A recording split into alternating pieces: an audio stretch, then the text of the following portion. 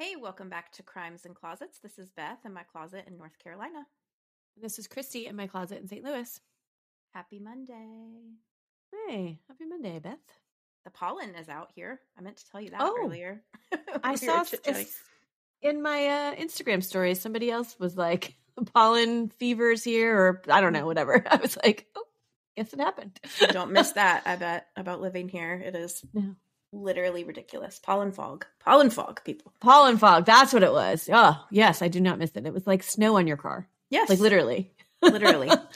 Yeah. Mm-hmm. And it rained. And so it's going to be worse. Anyway, no one cares about that. Okay. I care. I'm hacking and my eyes itch. I care, but nobody else. Okay. I want to tell you, I was scrolling on the talk the other day and I saw this thing about Anna Delvey. Do you remember her? Inventing Anna. That was the name of the documentary, right? So this is the girl who was like a con artist and she took a bunch of money from people and made up a fake identity and millions of dollars, right? It was a lot. Like completely defrauded all these people. So she got arrested. She got prosecuted. She is out. Right. And on house arrest in like the East Village. Oh. So she can't leave her house. They gave her a reality show. Shut the front door. From her house in the East Village. It is called Delvey's Dinner Club. Isn't that terrible? She's now making money. Profit on being this crazy con artist. Maybe they're hoping if she makes some money legitimately, she will stop conning people. That's not even her name. And it's called rehabilitation. I don't think that should be allowed. I think that they should have said she was not allowed to profit off her crimes. Which it's not going to be about her crimes. I don't know. The real question is going to be if we're going to watch it. Just talked about how we watched some really stupid crap. Well, it's kind of a what are we saying? Like community service to watch it because we watch it and then we let you know, like, well, give it a shot, right? Not worth it. I don't know. We're gonna watch it. We are totally. What's it on? I don't know. It didn't say on the TikTok, but I'm sure I can find it. Yeah. Also, I meant to say this. We've given away 3 books in the last couple weeks. And so that's been fun. And I just wanted to say congratulations to the people who won the books because we weren't like posting about it. Well, yeah. 1 was on the regular feed and 2 were on Patreon. Oh, that's right. So yeah. So patrons, you get books over there. So that's fun. Yeah, exactly. And only the patrons were entered in that one. Yes. Because they were the only ones that heard the story too. So right. Exactly. Let's see. So yeah, her name's not even Delvey. Her name's like Anna Sorokin or something like that. Yep. I don't know where it's gonna air. Well, we can figure it out. Anyway, so that's crazy to me. It is. Yes. And yeah, we just were talking about the Murdaugh documentary. We're going to start that, I think. Oh, yeah. Yeah. We should do that one same time. Yeah, agreed. Although I tend to watch things like real fast. But there was only like 3 episodes, I think. Oh, okay. Oh, yeah. Well, there you go. So we could knock that out real easy. But right. Anyway, that's all I have.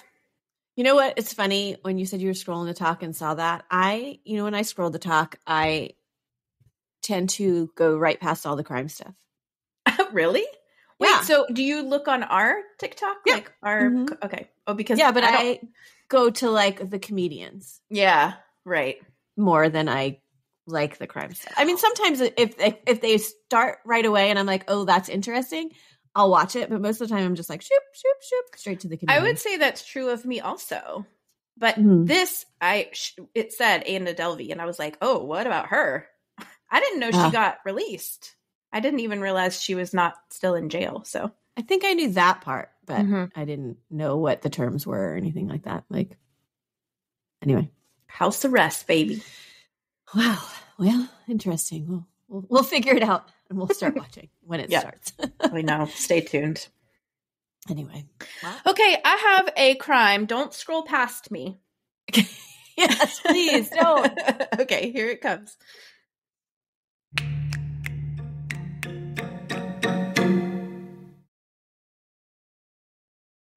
Well, wait, but before you get started on your case, we almost forgot. We have our podiversary surprise. Oh, that's right. 3 years. Yes, we're doing 3 years live. We're going to do it live, guys. Yeah, we're going to go live and we're going to record an episode. But you'll be able to watch us record live over on YouTube. Yes. So if you don't follow our YouTube, go and follow our YouTube so that that's done. And it's the 29th of March. Yes. We're going to, in the evening, go live from our closets. Or basement. On Wednesday night. Basement, closet, guest room. I'm in my kids' room today. Yeah. Anyway, there's that. Okay. And I believe our link to our YouTube is on our link tree, but I'll make sure it is after this anyways. But this way you know where to find us. But there's not going to be a link to the show because it's just going to be us going live on that channel. So that you'll just we would love for you to join us. I think there's an option where you can write us questions or comments, and we will do our best to get some of those. And yeah, you can see us in the flesh. Yeah. It's going to be cool. I'm going to have to do my hair. Anyway. Me too. All right. Back to a case. You ready? Yep. All right. Here we go.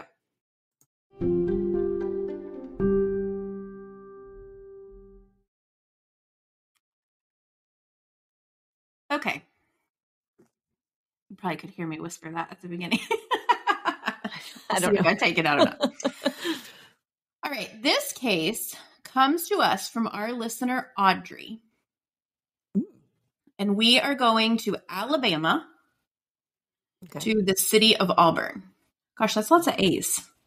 It is. Audrey from Auburn, Alabama. Where the college is? Yes. Okay. Anyway, thank you, Audrey, for this case. Okay, Auburn, Alabama, because I looked it up for you, is in the eastern part of the state near the Georgia border. Thank you. You're welcome. It is also home of the Tigers, like you said, which is Auburn University. It's a very quiet, safe, southern college town. Okay. And in this town, we are going to talk about the case of Lauren Burk. And how safe the town is. Yeah. Well, yeah. It's sad. Lauren Ashley Burk was born on December 30th, 1989, making her a Capricorn. She was born in Marietta, Georgia, to parents Jim and Vivian Burk. Very familiar with Marietta, Georgia. Yeah, we actually have family in Marietta, Georgia. You do? Yeah. Huh. I only know that because I wrote Christmas cards to them this year. And you were like, oh, Marietta. There it is. Yep, that's exactly what I was like. There it is. There they are, living there. She had a sister and a brother.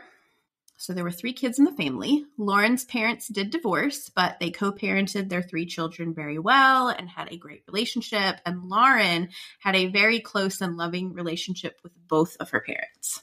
Oh, okay. Lauren was raised in the Jewish faith. She was an absolutely beautiful young lady, like for real pretty. She had dark hair and dark eyes. She had a gorgeous complexion. Lauren's friends described her as being well liked by everyone. She was kind. She was always smiling and laughing, and she loved to just be happy. Oh. She was athletic. She had a lot of friends. In high school, Lauren met a cute Southern boy named Sean, and the 2 of them began dating. They were very much in love, so when it came time for them to choose a college, they decided to go together. And both chose to attend Auburn University in Alabama, which was about 2.5 hours from their hometown. Okay. They graduated in the spring of 2007 and made the move to Auburn and started college that fall. Lauren majored in photography and marketing and was planning to have a career in photography. She became a member of a sorority, and she played lacrosse, and she lived in an off-campus residence hall. So, like, perfect college experience. Right, yeah. Sean, her boyfriend, lived in an on-campus dorm. And despite their young age and the transition to college life, they actually stayed together and remained very happy and very much in love, which honestly probably tells you a lot about the type of person that she was. Right, yeah. That, like, that's not easy to do in college in general, especially like a big college. You're like, whoa, this is a whole different world. Mm-hmm. And you're in a sorority and you're playing a sport and you're 18 and you've never lived away from home. It's like, there's a lot going on there. Mm-hmm. Yeah. But they were very in love. In March of 2008, the two of them were actually planning a super fun trip for their first college spring break. They were going to West Palm Beach, Florida. Oh, I used to live right there. Yeah. On Tuesday, March 4th of 2008, Lauren woke up and had breakfast with her boo at a coffee shop on the campus. She then went to class. That afternoon, she called her dad to check in, and she told him about her plans for spring break, like super excited about this trip me and Sean are going on. Just wanted to tell you about it. She then went back to Sean's dorm on the campus, and they hung out for the afternoon. They took a nap. They did, whatever, hangout stuff. Lauren had a study date that night at 8:30 with her friend Michael at the on-campus library. Okay. So around 8 o'clock, she kissed Sean goodbye. She left his dorm to walk to her car, get her books, and then she was going to drive to the library to study.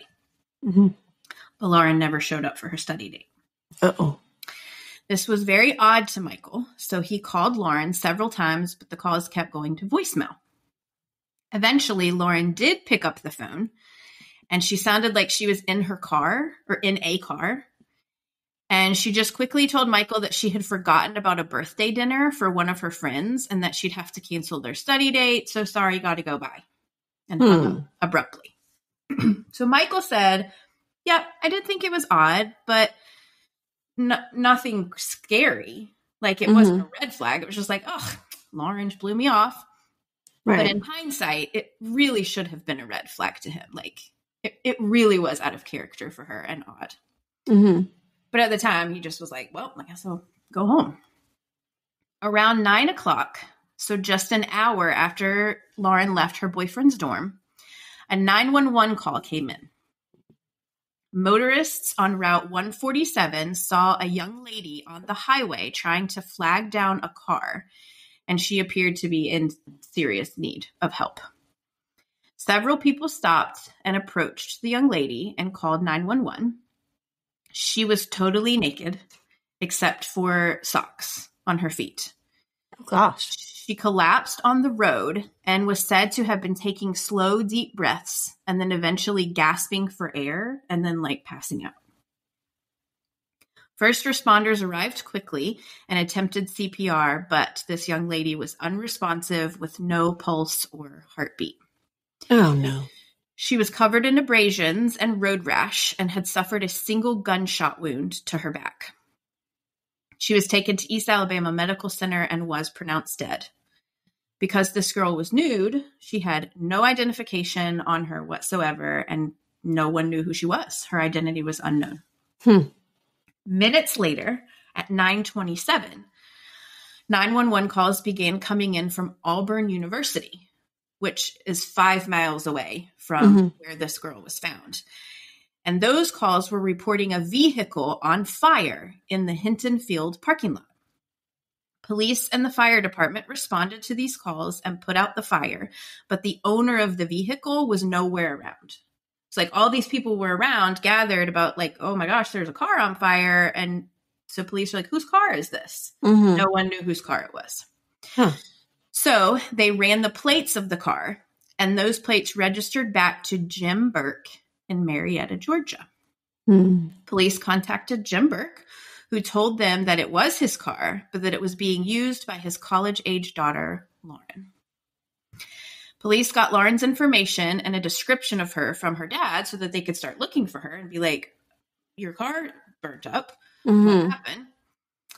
At the same time, Jim jumped in his car because obviously he's like, why is Lauren's car on fire and where is she? He started the 2.5-hour drive to Auburn University. And as he was driving, he called Lauren, got no answer. Then he started reaching out to her mom, who hadn't heard from her. He called the boyfriend, Sean, her friends. No one knew exactly where she was. Meanwhile, based on the description that they had gotten from Lauren's dad, police put together that the vehicle fire and the unknown lady that had been found on the road might be related. So they thought, oh, this is probably his daughter based on what he's telling us she looks like. Right. So they called Jim back and they said, come straight to the hospital. We need you to take a look at this person that we have found. And it was there that he positively identified the gunshot wound victim as his daughter, 18-year-old Lauren Burk. Oh, man. Okay, so again, Lauren was totally nude with the exception of socks. She had suffered a single gunshot wound with a .38 caliber bullet to her left upper back. The bullet was fired at very close range, just inches from her. It pierced both of her lungs and then exited out through her right upper arm. Oh, wow. It was determined that after being shot, she bled out within 2 to 3 minutes. Okay, but when people found her, she was gasping. So where was this person? They were literally like right there at some point. Okay.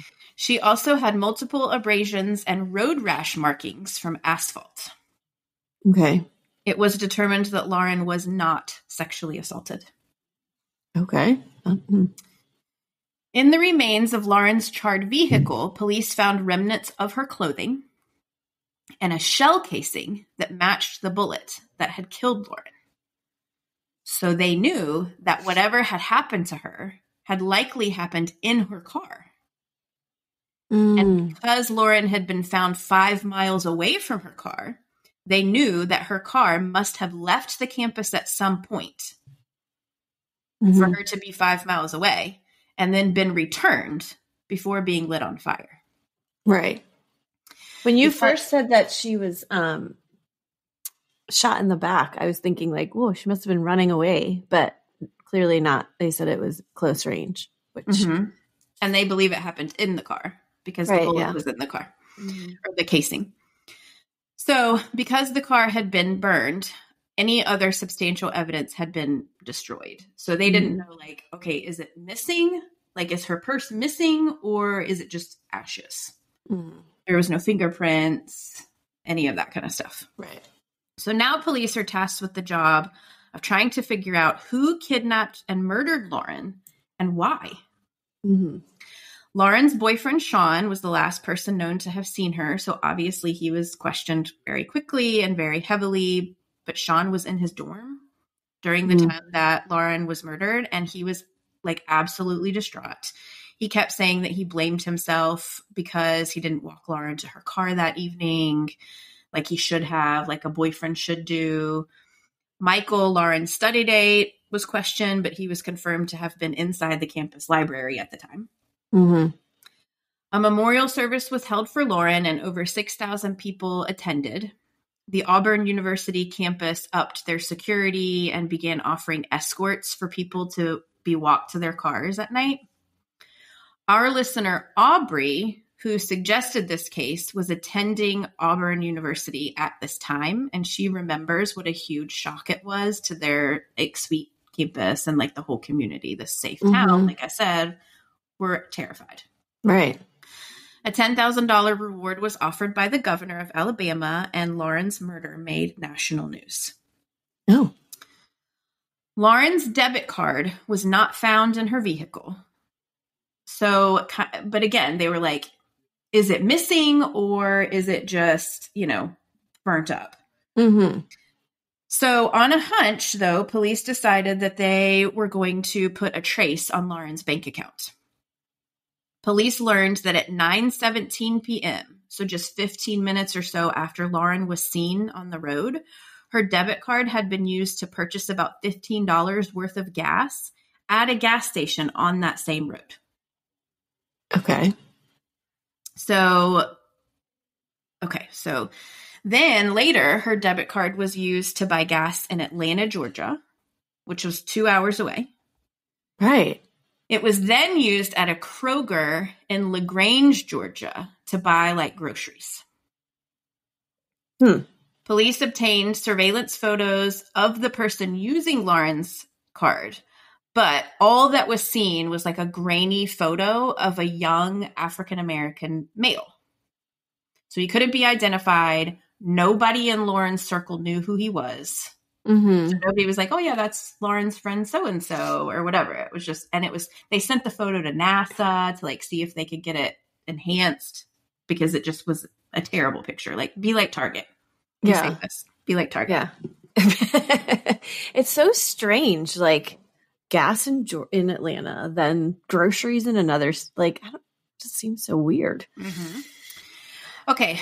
So her case kind of goes a little bit cold. Like they're not stopping the hunt, but like they're just like, who is this random guy using her card? No one knows him. We can't figure out who it is. But on March 7th, 3 days after Lauren's murder, police caught a break. A man in Noonan, Georgia, called 911. He reported that he was in the parking lot of a Walmart and was getting out of his car when he saw an African-American man approaching him with a gun. So he quickly jumped back in his car and locked the door and watched as the man who was coming at him changed directions and approached an elderly woman as she was getting into her car. Mm-hmm. The man hit the older woman on the back of the head with a gun and forced her into the passenger seat of her car. At gunpoint. Mm-hmm. That man then got into the driver's seat of the woman's car and started to drive away. So the first guy who jumped back in his car to avoid this man was watching all of this go down. Mm-hmm. And he immediately calls 911 and he started following them. He was like, well, you're not going to kidnap this woman right in front of me. Wow. So this freaked the guy out. The guy who was, was trying to take this woman, freaked him out. And so he jumped out of the woman's car and got into a silver Chrysler and sped away. Wait. Okay. All right. Okay. So he was like, oh my gosh, this guy's following us. I'm going to get caught. So he just jumps out and gets in another car and flees. Did the guy that was following able to get that license plate of that Chrysler? Of course he did. All right. Of course he did, because he's an amazing good Samaritan. Mm-hmm. Snaps. Mm-hmm. Be a good Samaritan. Be like Target, be a good Samaritan. So the police had the license plate number and they ran the tag and it came back to a 23-year-old man named Courtney Lockhart who lived in Smiths, Alabama. Okay. Which is about 25 minutes from Auburn. All right. Mm-hmm. Bolo, be on the lookout, was issued for this Courtney Lockhart and his vehicle.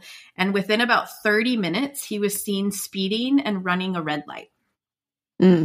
So police tried to pull him over, but he would not stop. So there was a high-speed chase for several miles. And after a while, Courtney's car engine blew up, and so he was forced to stop. But when he stopped, he got out of the car and ran into the woods to try to escape. It just doesn't make any sense to me when people do that, because it's it doesn't end well. You don't get away, really. I mean, I'm sure every now and then. Get shot. Right. Anyway. But he did it. They were able to catch him, and he was arrested. When he was arrested and led out of the woods, he said that he was sorry and that he had tried to get help. That's what he said. He had no weapons on him at the time of his arrest, but he did have an iPod, which will be important later. iPod? A Nano? It was an iPod Touch. We've talked about iPod Touches, I feel way too much for some reason in cases. But where does gun go? Did he leave it in the old lady's car? I'll get that. Okay. So in his car was a bloody shirt and 38 caliber bullets. During his interrogation, Courtney confessed to having been on a weeks-long crime spree starting at the end of February. So this is March 7th. Courtney told police that he would rob people anytime he needed money for gas or food. And then when he ran out of money, he would just look for somebody else to rob at random. Crimes of opportunity.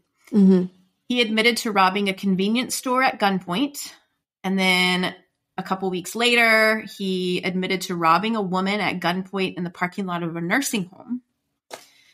The next day after that, he said that he robbed a young woman in the parking lot of a Sam's Club, forcing her to give him her purse by pointing his gun at her 3-year-old son. He also fully admitted to robbing and attempting to abduct the 72-year-old woman in the Walmart parking lot, which is how he was ultimately caught. Right.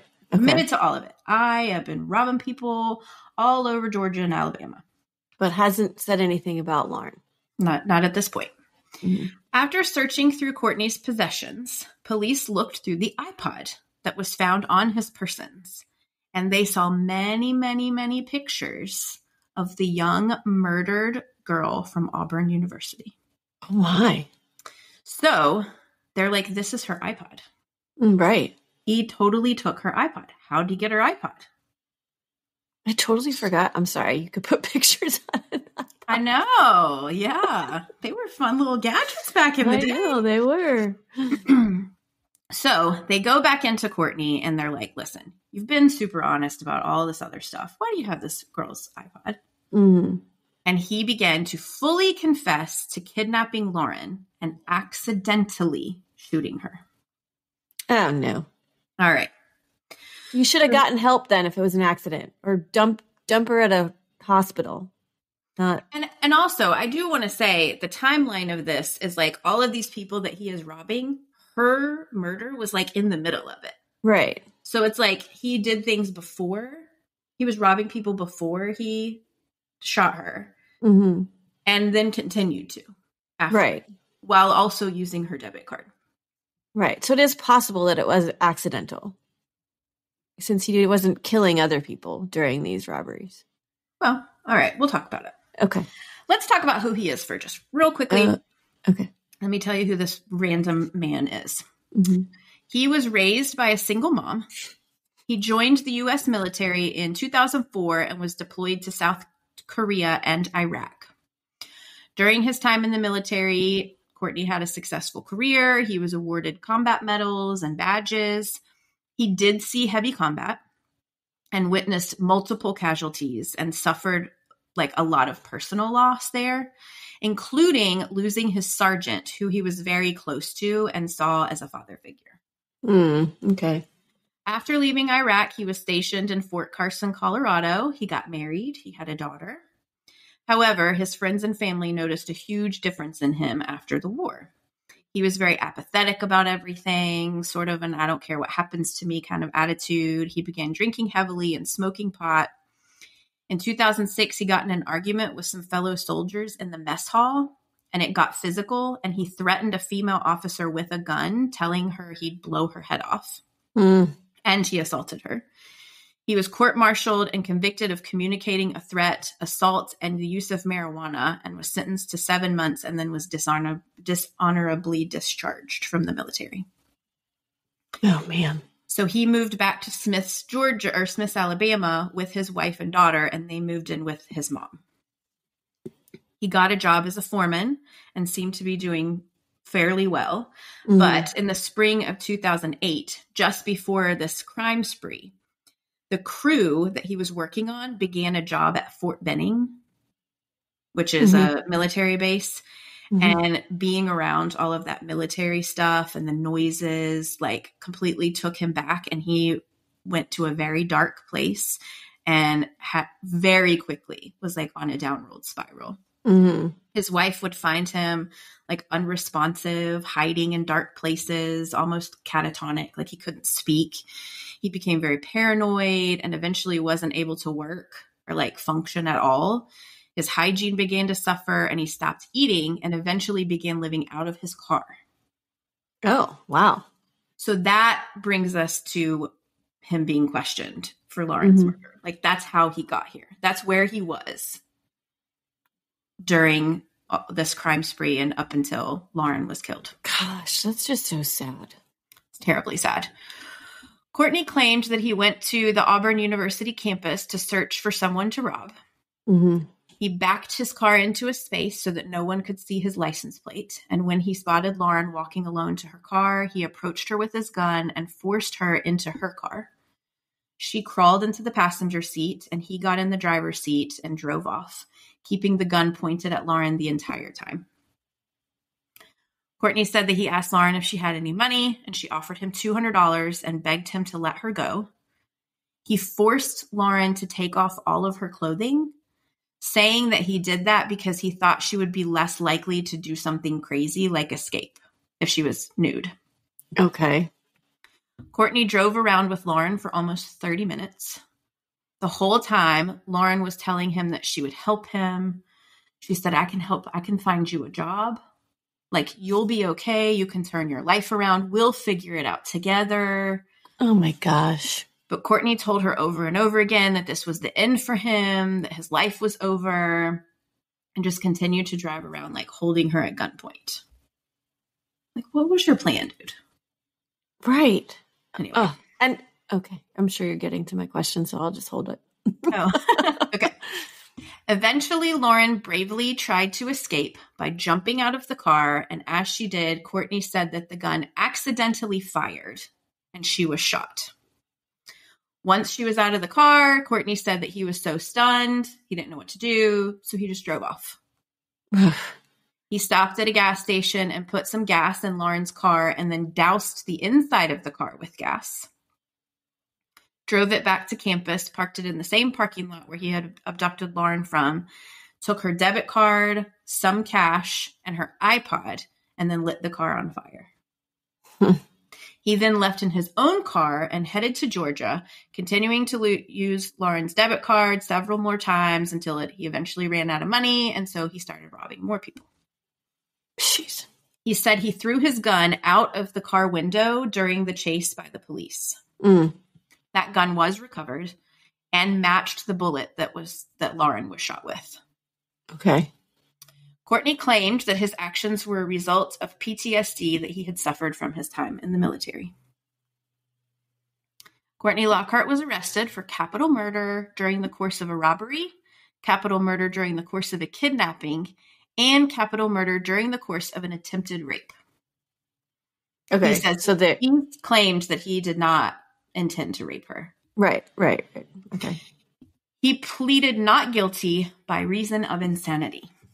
Mm-hmm. The prosecution sought the death penalty. His trial began in November of 2010. Interestingly, the judge did not allow Courtney's crime spree or his military discharge information to be entered into evidence. So the jury did not hear about the violence that he exhibited in the military or about the other crimes that he committed surrounding Lauren's murder. Which, I mean, I'm not trying to say that, like, I'm not defending this guy, but that's unfortunate because clearly he has a mental issue because of everything that he went through. Mm-hmm. And you think the crime spree is evidence of that? Is that what you're saying? Well, they didn't hear any of his military background? Well, yeah. I mean, they heard about some of it. They knew he was dishonorably discharged, but they didn't know why. Okay. That's what I mean when I say his military background. But you know what? Now that I think about it, I don't think they had anybody that was in the service with him testify at the trial. Which, would if they had known what he experienced when he was there. Yeah, I was talking more about that kind of stuff Gotcha. than necessarily the crimes that he did. Like, clearly he was, like, there was stuff going on that was caused by this, and it got worse and worse and worse because he wasn't getting any help. Right. Well, now they did have his family members testify and some people that were co-workers with him that saw him have a hard time when they were on the military base. They did testify to, like, his declining mental state. Mm-hmm. Their defense was completely centered around his mental illness, resulting from PTSD. They claimed that Courtney could not be held liable for his actions because at the time he did not understand what he was doing, which is the legal definition of insanity. Mm-hmm. They claimed that Courtney did mean to rob Lauren, but that the shooting was accidental. And then again, they had testimony from family and coworkers. His wife testified all about the decline in his behavior in recent months and that he was showing very clear signs and symptoms of PTSD, anxiety, depression, paranoia, all that. The prosecution claimed that Courtney had never been diagnosed with PTSD or sought treatment for mental illness, and that his actions were premeditated, calculated, and that he attempted to cover them up after the fact by burning Lauren's car. Mm-hmm. They also claimed that it would take between 5 and 12 pounds of pressure to accidentally fire the gun that Lauren was shot with, and that there is no way a trained military person could have done that. Like, he was very familiar with firearms. He had the gun trained on her the entire time. Nothing about it was accidental. That's what they said.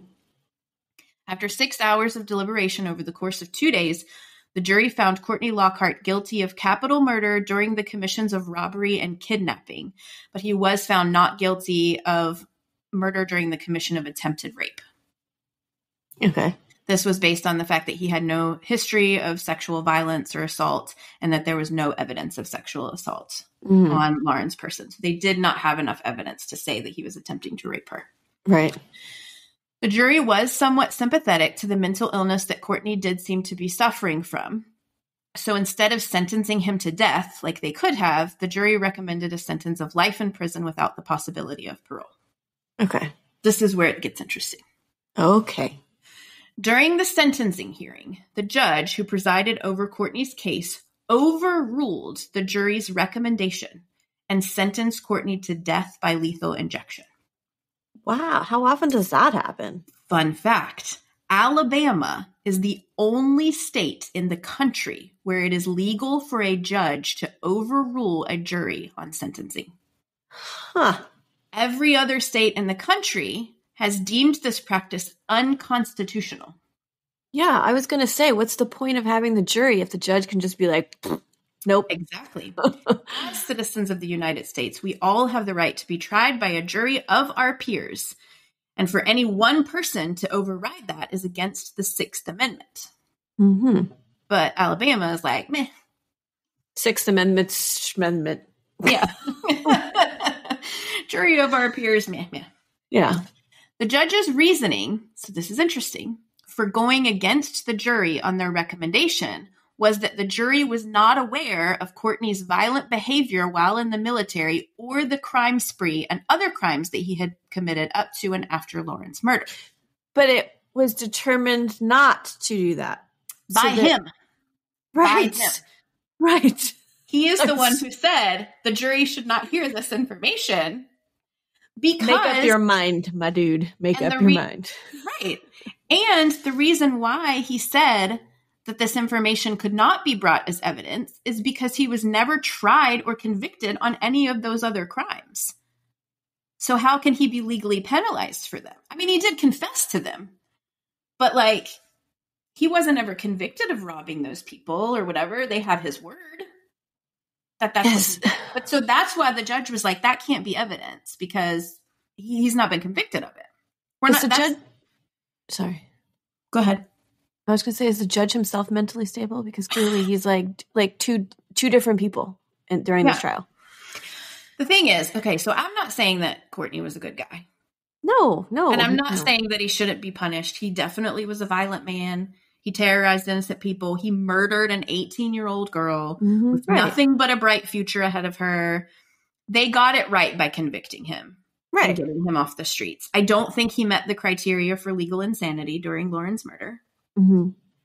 But I do think that he was dangerous and violent and clearly a disturbed person. Right. Agreed. But if we're talking about putting faith in our system to be fair, like, I got to call Alabama on it because like this didn't go right. It doesn't feel right to me. I'm not an attorney, but like it feels wrong. But yeah, I agree. So Courtney has filed several appeals regarding this constitutional violation, ineffective counsel. During one of his appeals, a law student who was helping him found a medical record from when Courtney was still in the military. In that, it noted that he was showing signs of PTSD and he was prescribed medication for anxiety and depression. So the whole defense was based on he had PTSD, and then the prosecution was like, well, no, he didn't, because he never sought treatment for it. He never was diagnosed with it. Well, now he was. And now they can show evidence that he was. So all of these appeals have been denied by the state of Alabama. Mm. Courtney is currently 38 years old and is on death row at Holman Correctional Facility in Atmore, Alabama. I did read in one article that Alabama has a history of not executing prisoners who were in his situation where a judge overrode a jury's recommendation for sentence. Okay. So, like, he would be last on the list to be executed. Okay. Lauren was cremated and her remains were taken back to Marietta, Georgia, where she grew up. Auburn University established a scholarship for freshmen majoring in photography in Lauren's honor. The family sought a $1 million lawsuit against Auburn University because they had done away with their campus security a few years before Lauren's murder and just let the Auburn City Police handle it. And their contention was that if there had been security on the campus, it would have been safer and predators like Courtney would not have been able to frequent it. But in 2014, that lawsuit was denied. Lauren's family is in favor of Courtney's death penalty sentence. Okay. So thankfully for them, they do feel like proper justice was served for their daughter, young 18-year-old, beautiful girl. So sad. And that is the case of Lauren Burk. May she rest in peace. Yes. I hope she is resting in peace. I do have, well, I mean, you probably don't even have like the answer to this, but I don't understand how, if it's in the Constitution that an individual state can just decide to not, but I'm not like up on how all that kind of works, to not uphold that part of the Constitution. So in the Sixth Amendment, and maybe I'm wrong about this, but it does say that we have a right to a jury, to be tried by a jury of our peers. But it doesn't specifically say, and the jury also has the right to sentence.